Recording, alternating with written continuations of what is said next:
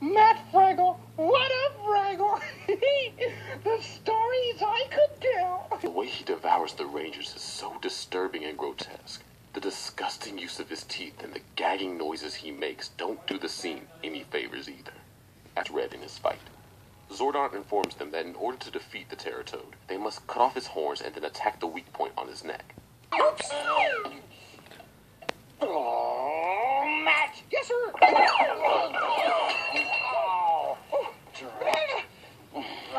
Oh, deepest apologies, Uncle Gobo. My problem, I'm sure. Shoots arrows into his throat, freeing their other Rangers, and in one final attack, they kill him by shooting an arrow in his mouth. The episode ends with them playing an innocent game of volleyball at the rec center. Talk about a tonal shift. Terratoad never appears again, thankfully, with the exception being in flashbacks. He was also the third monster to never be enlarged by Rita's magic wand.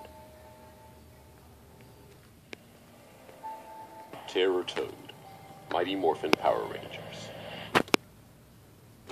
Rarely do the monster costumes in Power Rangers ever give off a creepy or disturbing vibe. They're usually unintentionally funny, if anything else. Kimberly and Billy's drinks, essentially drugging them into becoming pompous douchebags. While these two are out of commission, Rita Repulsa creates a new monster to finish off the remaining Rangers.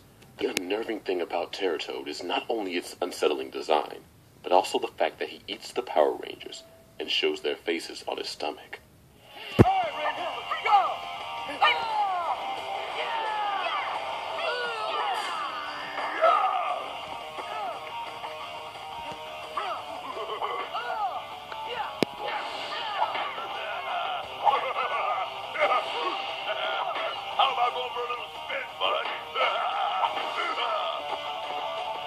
He devours the Rangers is so disturbing and grotesque. The disgusting use of his teeth and the gagging noises he makes don't do the scene any favors either.